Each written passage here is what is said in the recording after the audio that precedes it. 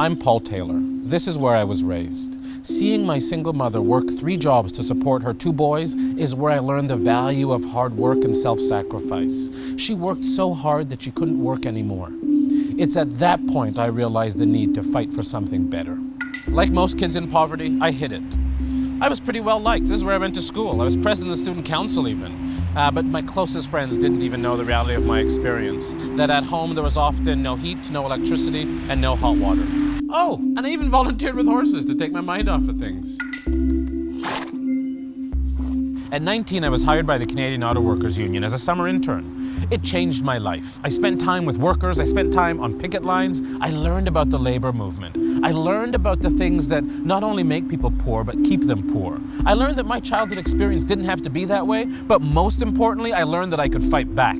I became executive director of one of the biggest homeless youth shelters in Canada. We partnered with George Brown College. We developed culinary training programs.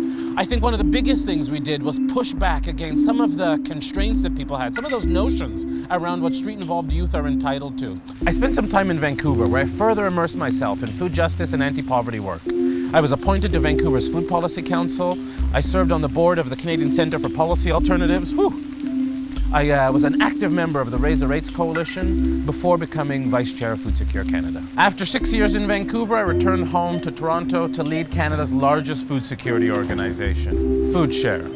Food Share's programs support over 260,000 Torontonians. In our student nutrition work alone, we support over 204,000 kids in accessing breakfast or an early morning meal in their classrooms every day.